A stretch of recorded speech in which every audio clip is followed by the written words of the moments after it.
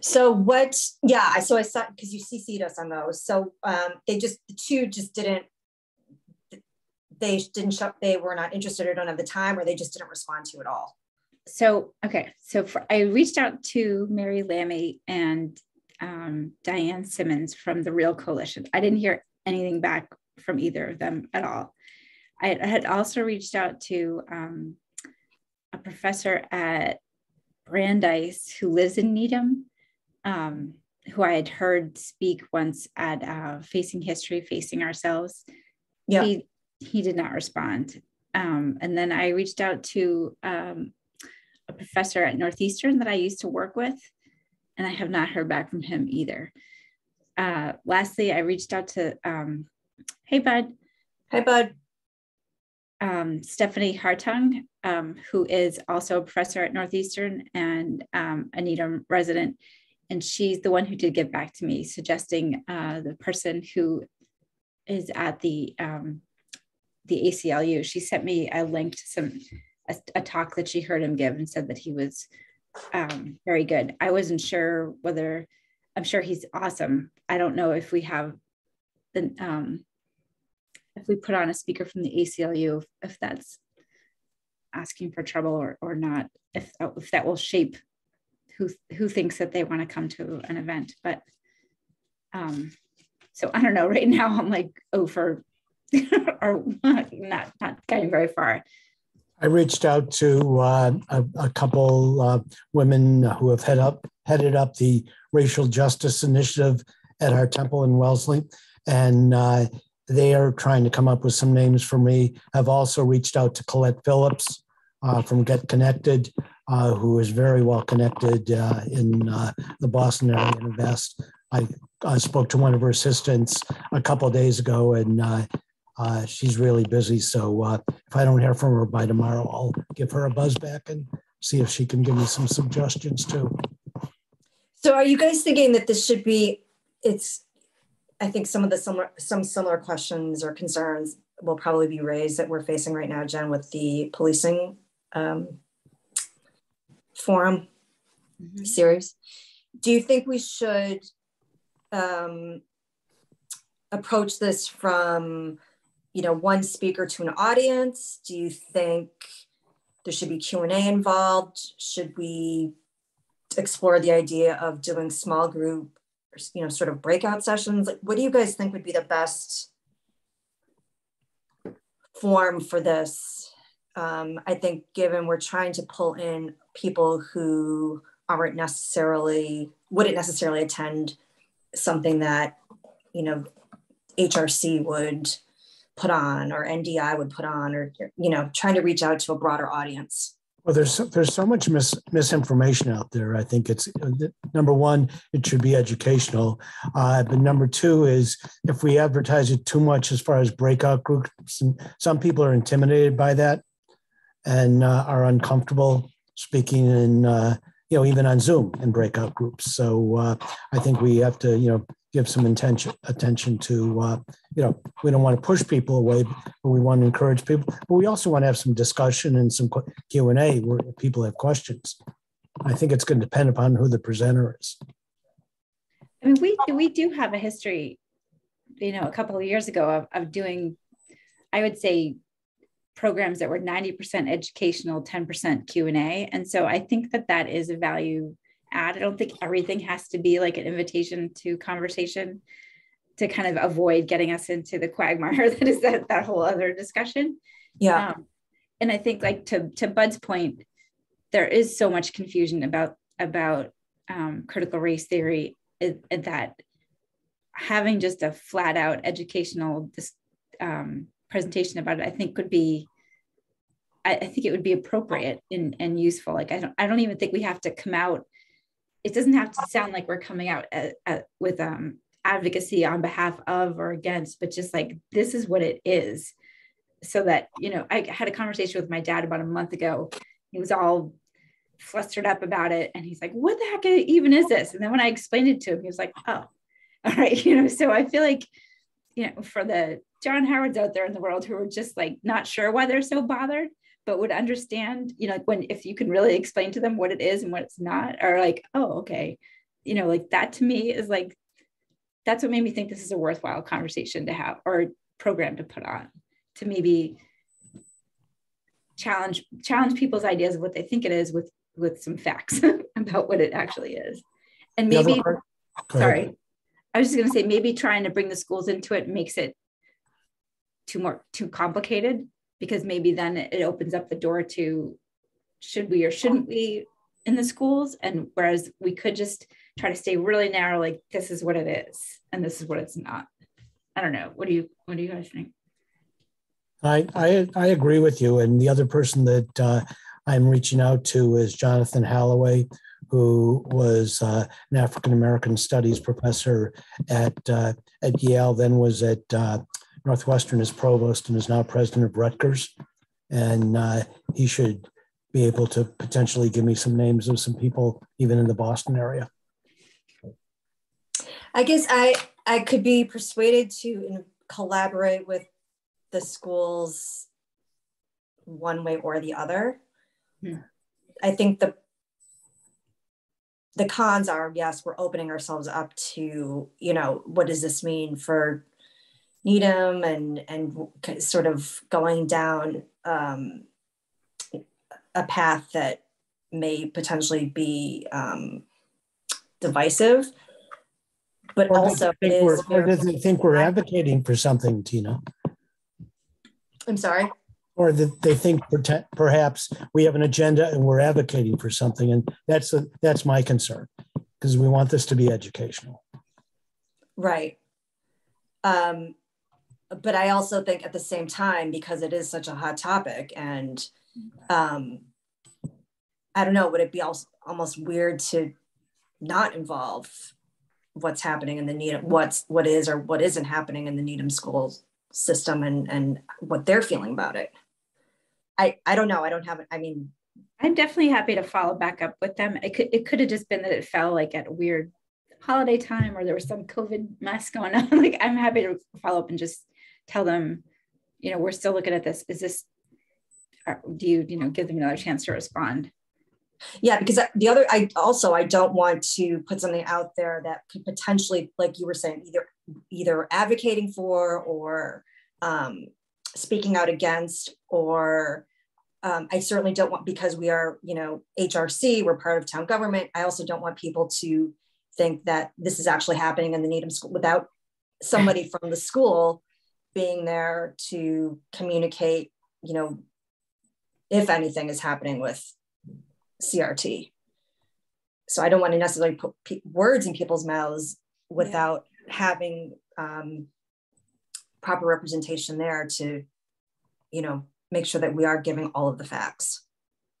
Jen, would you be reaching out to the superintendent? Is that where you would be going to see, if there's been any discussion on the subject within school systems? Well, I reached out to Mary Lammy, who's one of the assistant superintendents. Mary worked with us on projects, I don't know, in the before time. We used to do a good amount of collaborating with her. I haven't reached out directly to Dan in quite a while. I think since COVID, because I feel like he must just hate his inbox. But and I think that Mary is the right person. And I was just going to suggest maybe adding Joanne Allen Willoughby to the chain also, because her and Mary are the right contacts. Okay. Yeah. And I'm happy to ping them also. I had done some Googling about kind of like CRT in the Boston area. And there did look like there was a couple of local programs that I was thinking we might be able to take the, dig in and see. It looked like there was a professor at Emerson and maybe at BU that were giving talks about it. One of them, I think, has a class on it. And then there was also this really cool program that was run from the I think it's called YM Boston. And it's like part of the YMCA, where they, what's the name of the program? Let me see if I can, I can send you guys the links to what I was looking at. It was that would be great. Demystifying Critical Race Theory. They did a small panel discussion and one of the speakers is this woman, Beth Chandler, who's the president and CEO of YW Boston. I've seen her in other events. She's a very impressive speaker, very, very compelling. The other thing I was thinking is that all these people probably are going to cost money. So I don't know where we go with that, or how much money. I know that in the past, the town has helped us with some honorariums, but I can't remember how much it was. Like, I don't think it was more than a couple $100. This would be a first for me, but I'm happy to explore it if you get to a point where that's an issue. Do we have any money to do anything? No, HRC does not have a budget. It's the short and the long answer. Great. Love that for us. Have we ever asked for one? I don't think we had any reason to. Yeah. Well, something to explore for sure. So we could do something like have this, have our speaker, and maybe in advance people could submit questions so that the speaker has time to sort of generate very thoughtful answers, because it's such a complicated issue, or seemingly complicated issue right now for a lot of people. Then that's sort of answering some questions, getting people involved. There's some interaction there if people want it, but also clarifying things that, people really don't seem to understand about what CRT is or what it isn't. Does that seem like a pretty, would that be like, do you feel like that would be in a good forum for something like this? I feel like it would be. And we're not trying to like bite off too much. Yeah. But it also gives the speaker an opportunity to address the questions that people have as part of the presentation. Okay. So how have you guys done, because I've never helped to organize an event like this, how have you guys sort of marketed it in the past, and how, what works and what doesn't as far as reaching out to people, reaching out to the community? Have you guys had pretty decent turnout in the past for things like this? I remember when we had some speakers at Town Hall. I think we reached out to the houses of worship. We reached out to various organizations in town, and we had a pretty decent turnout. Yeah. Okay. We held a couple of events at the senior center too that had really good turnout. When I say really good turnout, I mean like over 50, probably close to 100. Believe it or not, in one room together with no masks. Yeah. And snacks. I think we even had wine at one event. Wow. I'm assuming we would have to do this on Zoom. Is that what you're thinking? I would imagine. Yeah. Just with everything that's been going on with the end of the world. Yes. Yeah, the new variant. So, but I mean, I think that it could work. I just wanted to know how you guys promoted it. Yeah, and how there was, what that kind of outreach there was in order to get people interested and attending. So that's probably what we would do, right, Katie? Is that something we could put together? A Zoom forum for this? Yeah, I could. Yeah, we could figure out the technology side of it. Yes. Okay. It's so funny because I feel like some of the outreach tools that we were using 2 years ago are just not tools you would use anymore, because everything is online, Yeah. Yeah, it's not appropriate anymore. And where do you guys think as far as timing is concerned? I know we're trying to get the policing. I feel like that's probably not going to happen until what, February or so? Well, I don't think we could pull anything together and really do a good job, until the spring. I mean, the holidays are upon us, and I think, March, I think, would be an appropriate time, which would give us time to prepare, time to find a good speaker, time to do the publicity. Yeah. Yeah, I agree. Month. March, April. I did with our, just a little bit of background, but with the policing series that we're trying to do, I know they're moving to the new public safety building, 88 Chestnut. They're supposed to move on June 20th, but that could get pushed back because of just delays in general. So if we wanted to involve the police at all, which I think that's part of something that we had talked about, right? In that programming, that series, they probably wouldn't be able to do anything until early February at the earliest, just because they need to get through that move.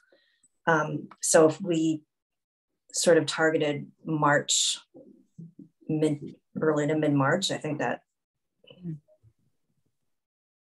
seems like that timing would work out. That would be good. Yeah, we don't have anything else really going on, right? Not that I know of.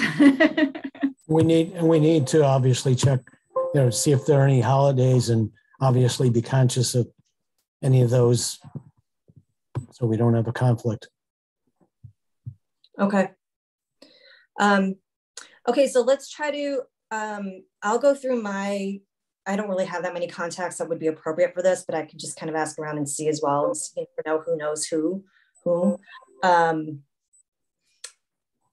I know there are a couple of people on the committee that are very anxious for us to bring something to the table at our next meeting. So if we could maybe follow up with our contacts and just see if we can get some leads at the very least. And then we can also at least present, and when we meet in a couple of weeks, what we think the appropriate forum is going to be. So we talked about having a speaker. It's going to be on Zoom, submit questions in advance, work out the outreach and the marketing piece of it.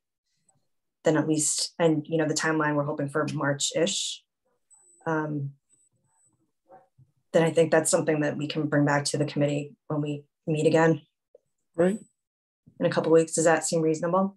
Yes, and I will definitely follow back up with the school folks before then too, so we can get an idea whether or not they're on board or not. Yeah. Do you think? I'm just curious. Do you think that I mean you can't? I know I'm not asking you to speculate, but I kind of am. Do you think that it's just such a hot button topic that it's not something that they even want to deal with at this point? I feel like it could be that. I feel like it could be just they are doing everything they can to just keep the boat afloat right now with all of the COVID junk still happening. Yeah. Or it could have just been the holidays came and she missed it. I don't know. It could be any of those things, I think. Or maybe it's like on her to-do list.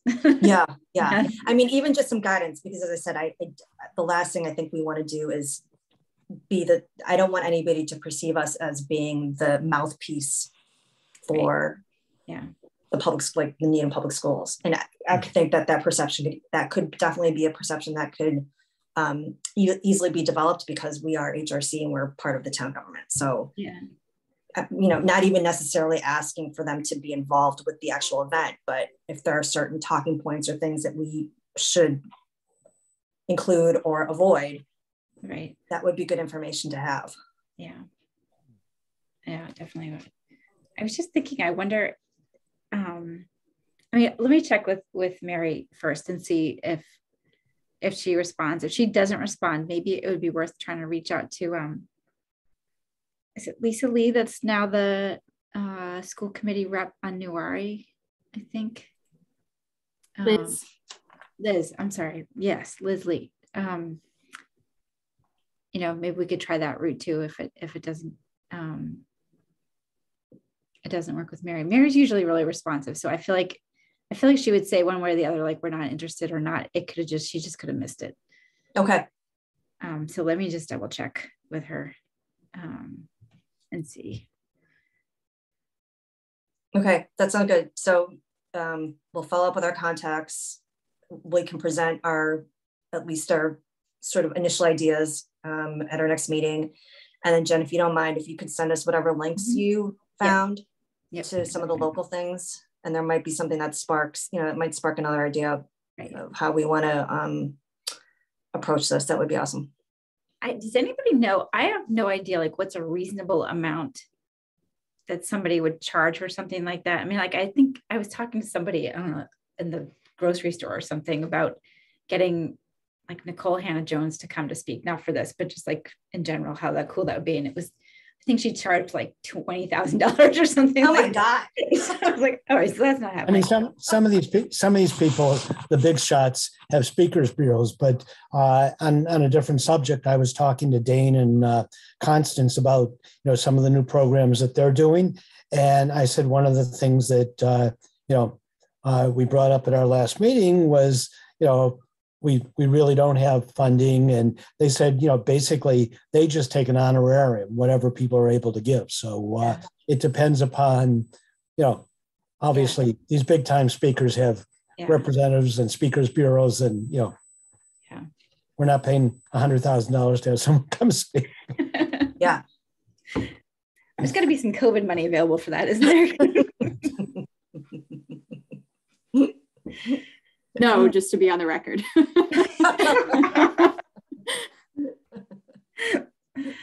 Oh gosh, that's hilarious. Okay, anything else, you guys? Oh, I think this was helpful. Okay, so we'll touch base when all of us have a little bit more information. Sounds good. Okay, our next meeting is the 16th, right? That's not right. December 16th. I believe so. Okay. I'll send agenda, and Julie just got me the minutes, so I'll send those out probably tonight or tomorrow. Terrific. Thank you, guys. Everybody. Great. Have a good evening. Have a good night. Take care. Good night.